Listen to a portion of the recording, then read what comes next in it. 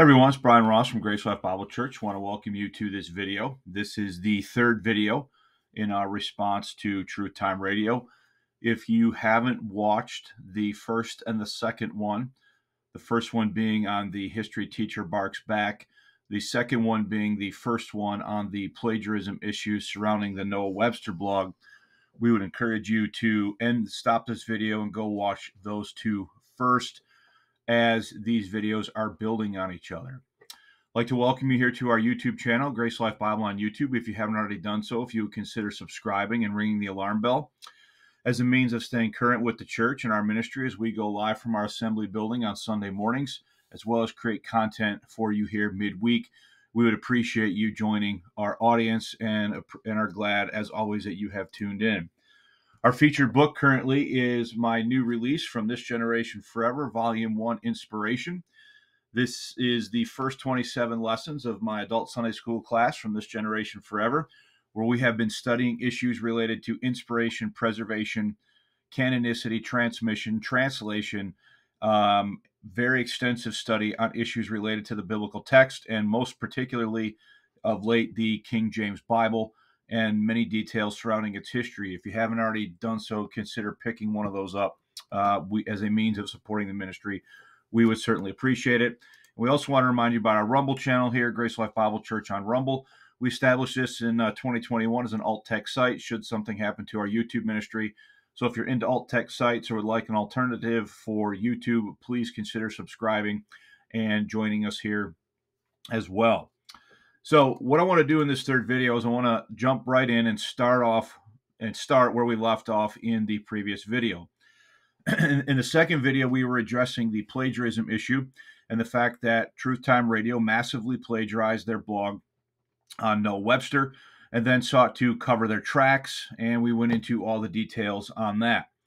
So in the revised blog, dated April 20, there are two terse, short, and insufficient source citations to the resources that Truth Time Radio originally plagiarized and had available in the public space. We also demonstrated that even in its current manifestation, in its April 20th dating, there are still 4 instances of copy-paste plagiarism that Truth Time Radio has failed to give attribution to. Now, I ended the last video talking about these terse and insufficient and extremely sketchy manner in which Truth Time Radio is giving attribution. So I want to point out again that only the name of the author and the years are given. There is nothing, there are no titles of the articles, no names of the journals in which these things appeared, no website links shared where people could go look at these things on their own. There's virtually as minuscule as information available as possible provided here so as to cover their tracks in the most sort of insufficient way possible. Now, why would they give such anemic source citations? I think there are 2 possibilities here. The first one is they're trying to cover up plagiarism. So the more extensive they are, the more ability people are going to have to go check out what they've done. And by any standards, academic or otherwise, these source citations are not sufficient and do not cut the mustard. So reason number 1 is related to the covering up of the plagiarism.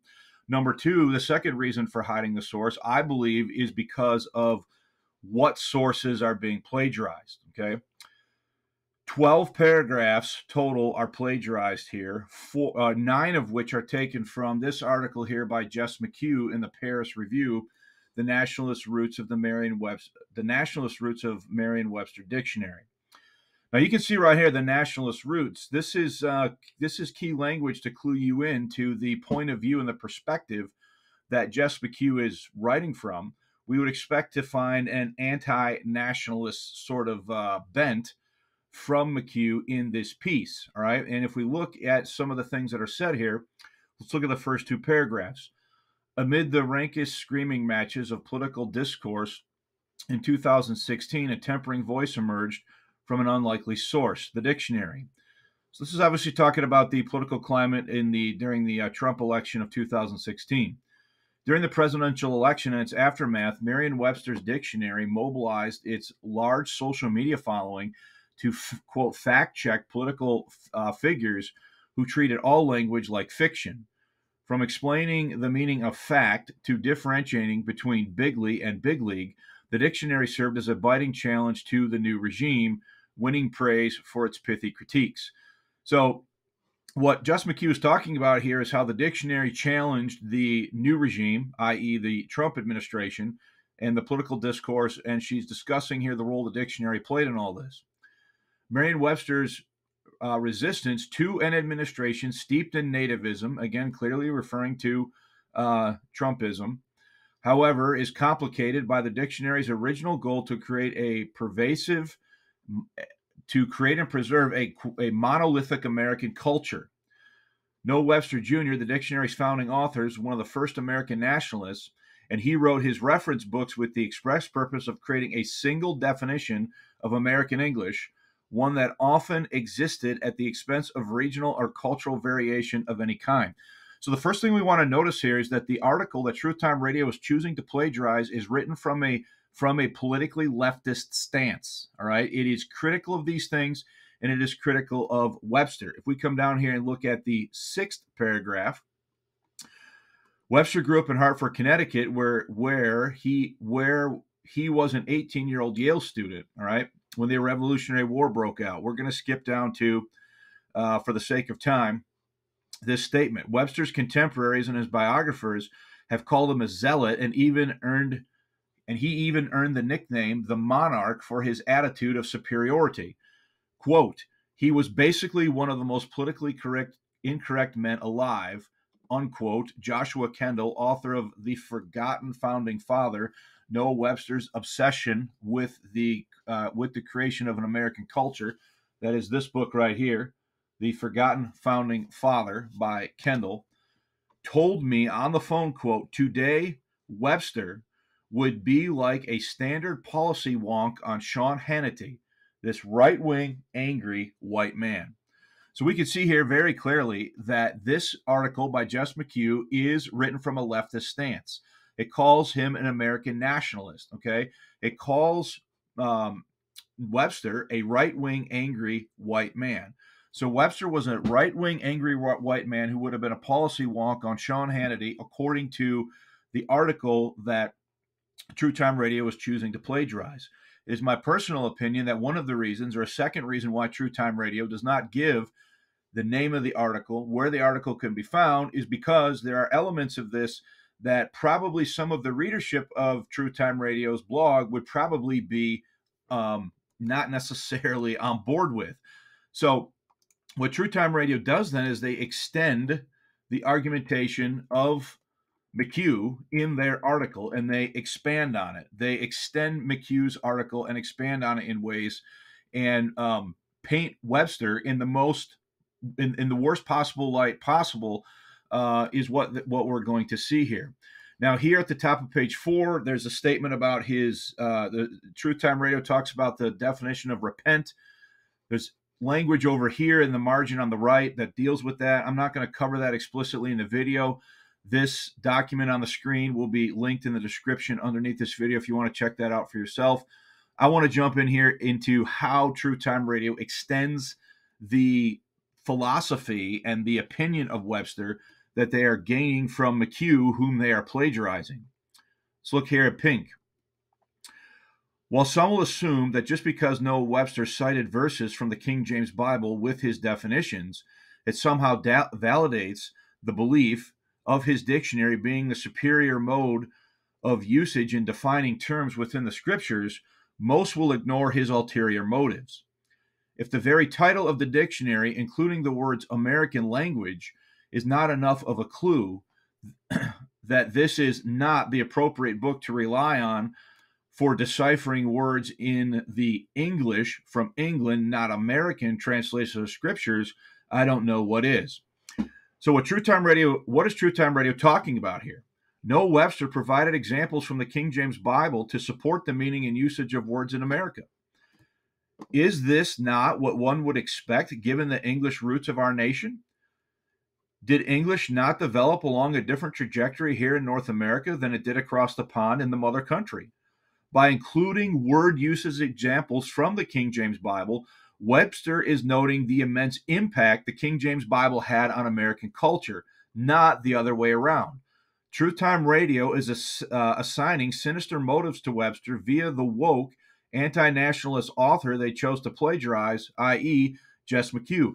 So what Truth Time Radio is doing is they are extending the argumentation that they're lifting from the McHugh article and plagiarizing now, and they are going to advance it to pin extremely sinister motives on what Webster is doing.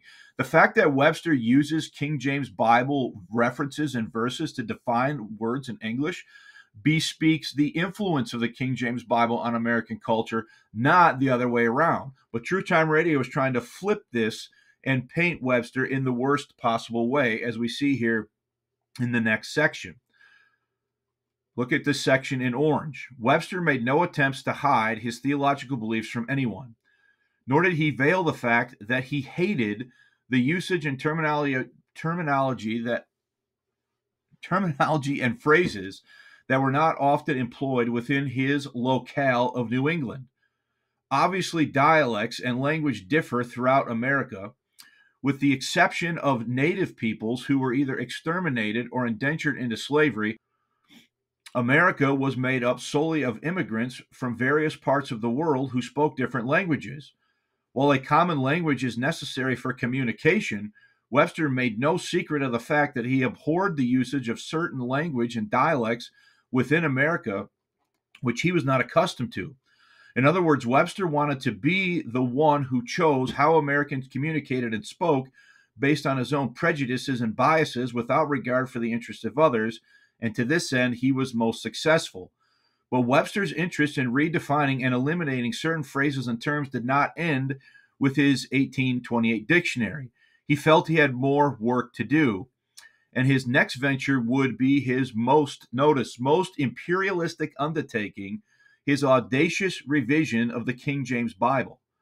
For a man who despised the linguistic nature of the very book he claimed to revere, this was the only logical step for the self-titled lexicographer. His 2-year Yale education earned him a position of a school teacher. He didn't study law there, as has been claimed by some publications. Because Webster knew the King James Bible was the most used book in educating American youth at the time, even more so than his extremely popular, quote, blueback speller, he knew that his dream of authoring a single common language for America would never come to fruition as long as the American people were still relying so heavily on the book, King James Bible, that did not reflect his goals. Now, we have some things to say here, all right? Now, first of all, the portion at right, highlighted in orange, is notable for two reasons. First, given the extensively plagiarized nature of this article, we are flagging this section as questionable. Put another way, we suspect plagiarism in these 3 paragraphs as well, but cannot prove it at this time. I have read extensively The Forgotten Founding Father by Joshua Kendall, and that is this book right here. And I am largely convinced that there are things that are lifted in these 3 paragraphs from Kendall's book that are not cited or given attribution here. And this is the same Kendall who wrote this book right here from the line we just quoted from. So I believe there are further instances, and possibly also from this book, The Life of Noah Webster, The Life and Times of an American Patriot. So I believe there possibly is more plagiarism here that Truth Time Radio has failed to give attribution to, just based upon the extensive nature of the plagiarism thus far. Second, these 3 paragraphs constitute a vicious attack on the character and motives of Noah Webster, thereby making their undocumented nature all the more troubling. According to Truth Time Radio, Noah Webster was an evil imperialist and linguistic Nazi who sought to subjugate all Americans to his New England elitism and authoritarian wordsmithing. The revising of the Bible was but the end of his diabolical imperialist plan, according to Truth Time Radio. If these truly are Truth Time Radio's own words, they are the most revealing 3 paragraphs in the entire article. Folks, there's virtually no doubt in my mind that there's probably other instances of plagiarism here. Dropping down now to page 5, this section here in pink. This means that today, Noah Webster would be an advocate for new modern versions of Scripture because currently we do not speak the same way we did in the 1800s. Today, Noah Webster would either pick his favorite modern Bible version and promote it as a standard, or he would just create a new one himself. But one thing is certain, he would not advocate for that standard to be the King James Bible. Let's be clear on that. So let's come over here to the left margin. While Webster clearly thought that aspects of King James English needed to be updated to suit early 19th century readership, it does not automatically follow that he would advocate for, quote, advocate for new modern versions of Scripture, as Truth Time Radio has asserted. Webster did not remove whole verses and passages, as do the critical text and modern versions. Rather, Webster updated orthography and grammar of the King James Bible based on developments in the English language after 1611. To say/infer that Webster would approve of the wholesale textual changes made by modern versions is a leap in logic that cannot be proved. In fact, in a section of the preface not cited by True Time Radio, Webster is careful to state the following, quote, "In the present version," referring to the King James, "the language is, in general, correct and perspicuous. The genuine popular English of Saxon origin, particularly adopted to the subjects and in many passages uniting sublimely and beautiful simplicity. In my view, the general style of the version ought not to be altered. This bespeaks light revision, not modern version advocacy." So True Time Radio is trying to paint Noah Webster here as a full-blown modern version advocate on the basis of the fact that he did revise some things to cohere with more of a early 19th century understanding of spelling, grammar, and other things. Now, I'm not advocating for these changes that Webster has done. I'm simply pointing out here that Truth Time Radio is not being honest or fair in how they are painting Webster. They cannot sustain what they've said here, that Webster would have been a modern version advocate on the basis of the revisions that he made. Furthermore, going to Truth Time Radio, he refers to the fact that the words contained in the King James Bible do not reflect the current dialect spoken of in his time as evil, which he intended to remedy. The quote above from the preface, see the green highlighting, does not support the following statement by Truth Time Radio. Quote, "He refers to the fact that the words contained in the King James Bible did not reflect the current dialogue spoken of his time." Webster's statement about, quote, "common in popular usage" from page 3 from the preface was not talking merely about, quote, "spoken dialects, but the totality of communication, both spoken and written." It was Jess McHugh in the article that Truth Time Radio plagiarized that spoke of dialects. So here we see McHugh's influence reaching into what Truth Time Radio is writing. There is nothing in the preface or introduction to the Webster Bible where he's talking about cohering the Bible to spoken dialects. That is language and thinking that Truth Time Radio is getting from Jess McHugh's article. Now, moving on, page 6. This is an easily researched fact and would take a large amount of time and space to address. Instead, let's dig a little deeper into the final work of Noah Webster, his thankfully unsuccessful attempt to change the words in the book to suit the words in his dictionary. Where did Webster actually say that he was changing, quote, words in the book, i.e. the Bible, to suit the words in his dictionary?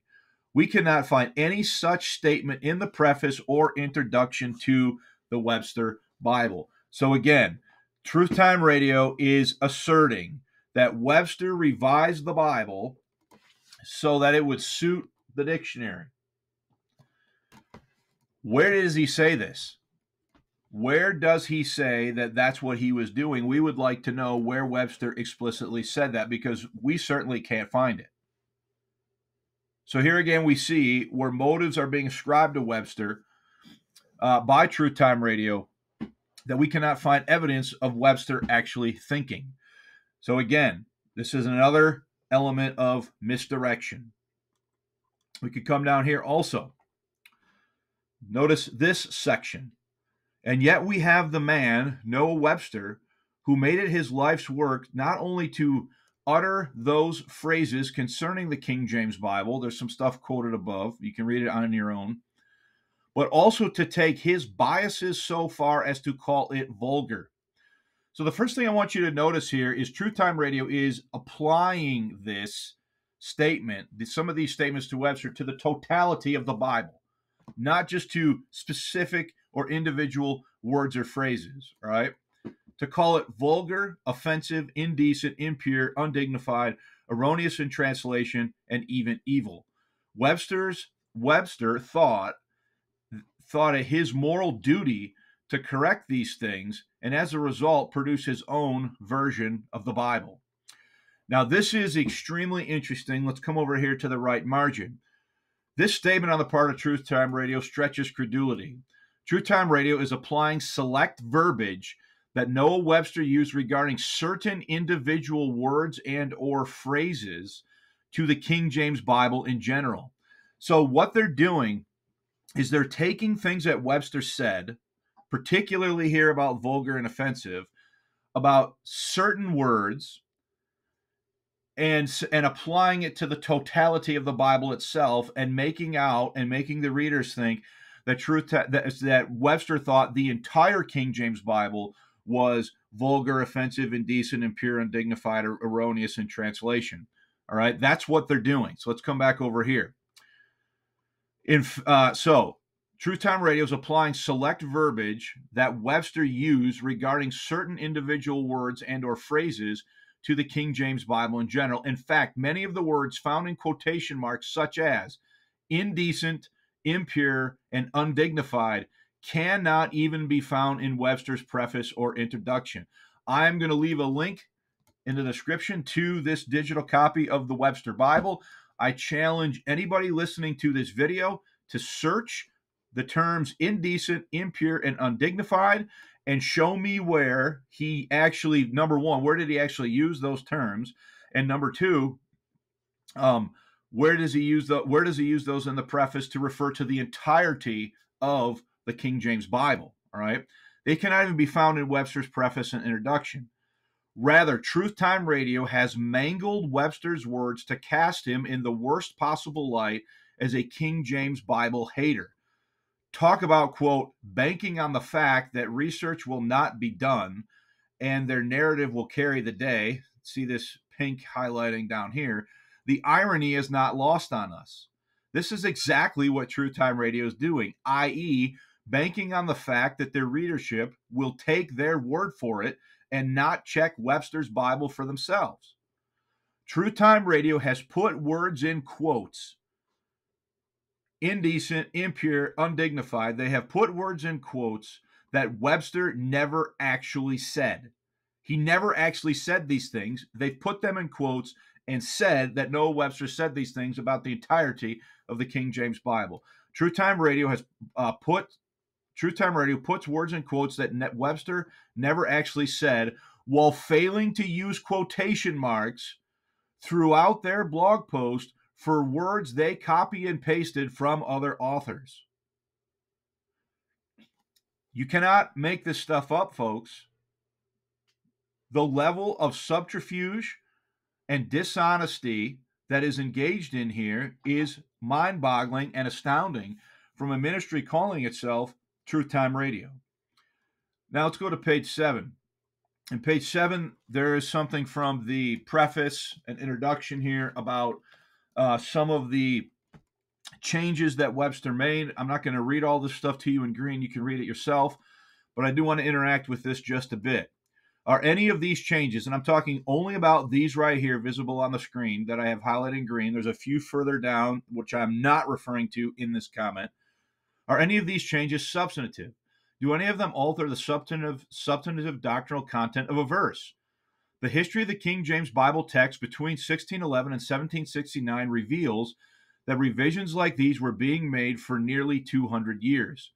For example, changes in the use of ye and you were still being made to the text as late as 1769. In many of these cases, later editors were undoing the choices of the translators themselves.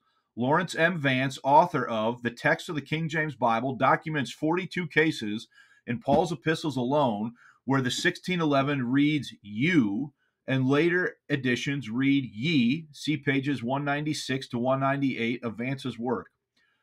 When compared to Manuscript 98, one of the surviving primary work-in-progress documents left behind by the translators, it is clear that you was the choice of the translators in these 42 verses. Yet modern printings of the standard 1769 text read ye in these 42 verses. If True Time Radio is going to condemn Webster as an evil imperialist for these types of grammatical slash spelling changes, they must, as a matter of logical consistency, falsify every printing of the King James text outside of 1611. This is but one example. This you, ye thing I'm referring to is only one example of this principle. This is but one example of many that could be cited. These are textual and historical facts that True Time Radio has already dismissed as, quote, BS. And here we can see in their comment here, we are not going to promote BR's BS of the history of the text, nor his take on social justice.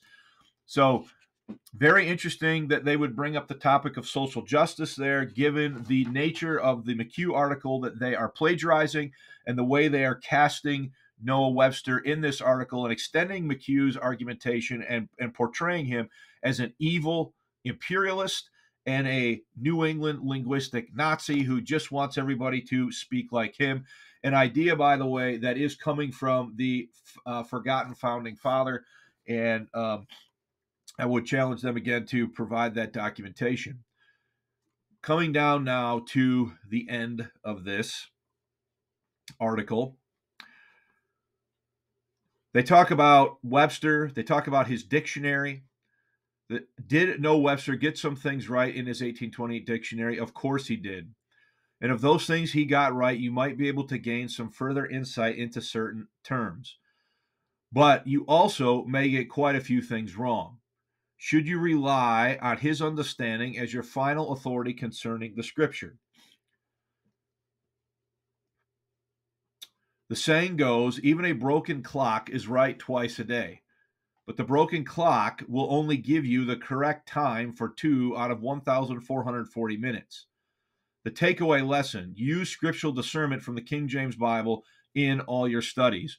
I just want to point out here that comparing Webster's dictionary to a broken clock is an example of the false equivalence fallacy.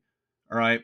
It's a ridiculous comparison to compare it to that of a broken clock. It's a false equivalence fallacy, and you can learn more about that. This link will also be available in the description for this particular video. Now, at the end, they talk about, question, with this unpopular information in mind, understanding his own ideology, how his own ideology influenced his life's work, knowing the biases he possessed, and getting some insight into his theological beliefs and his not-so-hidden agenda, how can a person who calls themselves a King James Bible believer in good conscience continue to blindly support the work of Noah Webster in regards to understanding God's Word? So let's come up here and interact with this. It is interesting that True Time Radio would appeal to, quote, good conscience in a blog post that is largely not even their own work. How can one support and trust the work of a ministry that publicly engages in ad hominem attacks, questions people's salvation, omits relevant definition/information, gaslights, misdirects, projects, and plagiarizes the work of others? Just because Noah Webster edited the King James Bible text in his 1833 Bible in ways that modern King James advocates, including myself, would not approve of, does not falsify the definitions presented in the dictionary that bears his name. See, understand, that is the motive here, ultimately, is to falsify his dictionary. Just whacked myself in the head. Sorry about that. To falsify his dictionary. Just because he edits this in ways that King James Bible believers, including myself, wouldn't approve of, doesn't mean that the definitions presented in the American Dictionary of the English Language are wrong. Likewise, for the fact that Webster was a Calvinist. Who cares if Webster was a Calvinist? The King James Bible was translated by high church bishops of the Anglican Church and Puritan Calvinists, both of which baptize infants. Yet Truth Time Radio holds to the absolute infallibility of the King James Bible. Is Truth Time Radio willing to apply the logic used in this blog to the King James Bible itself? Are they willing to do this? I have a list right here.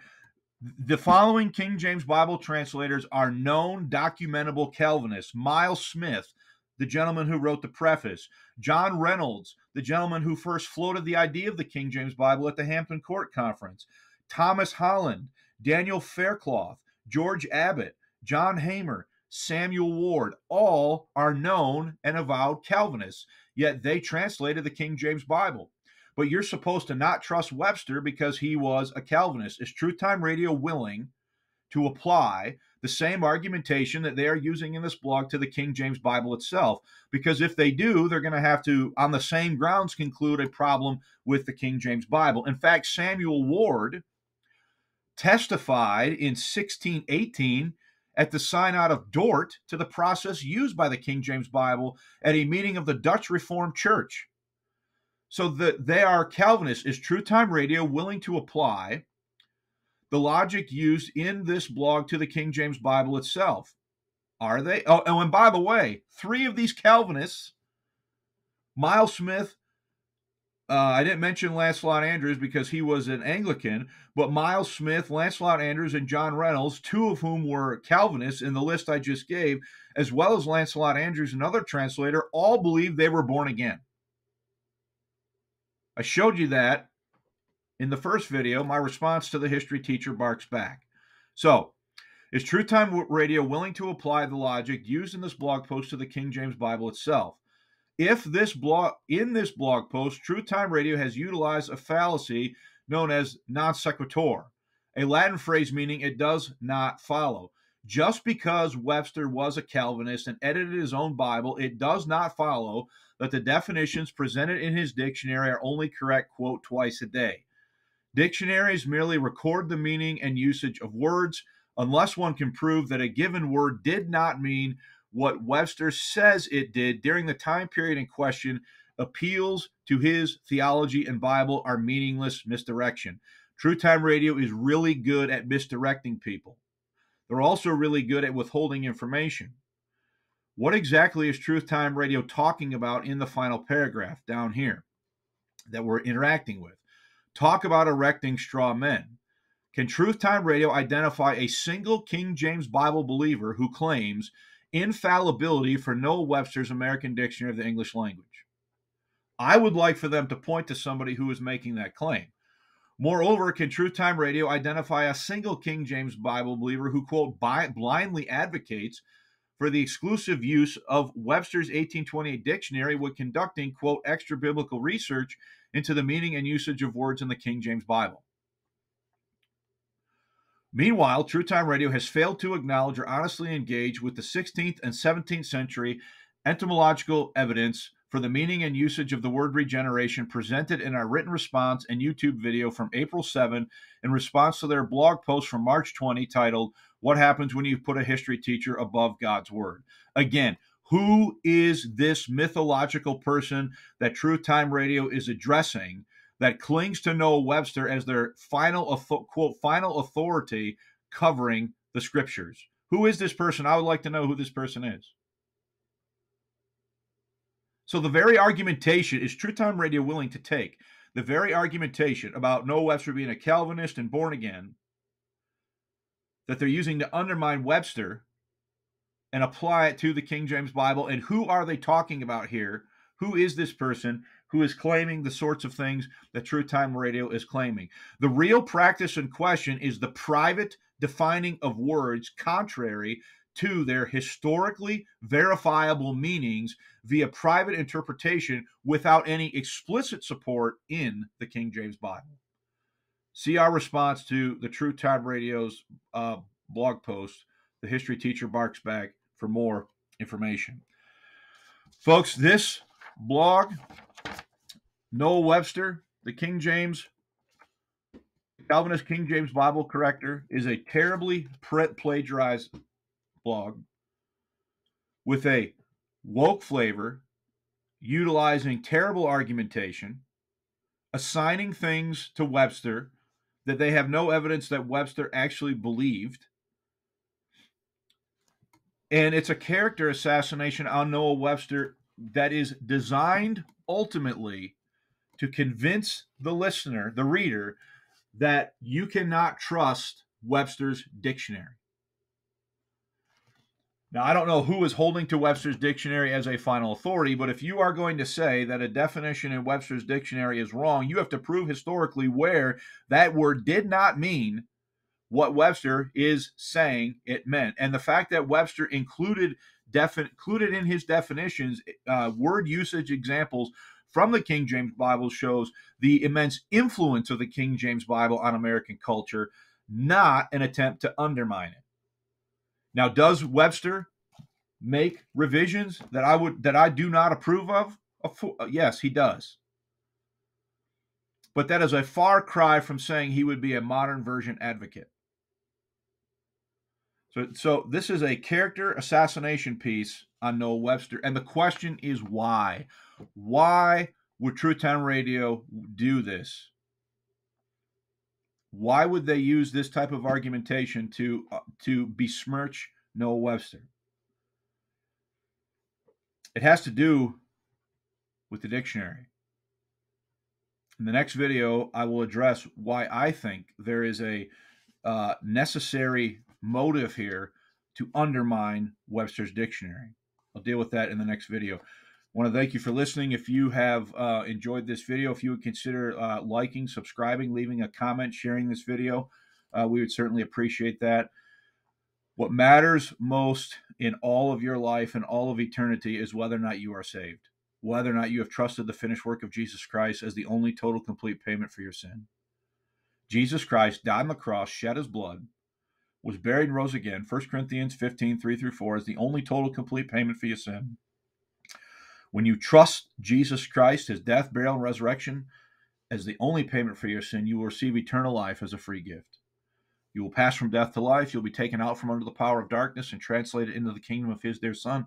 You'll receive the Holy Spirit as a down payment of your redemption until the day of redemption. Trust Jesus Christ today before it's everlasting too late. Thanks for your attention.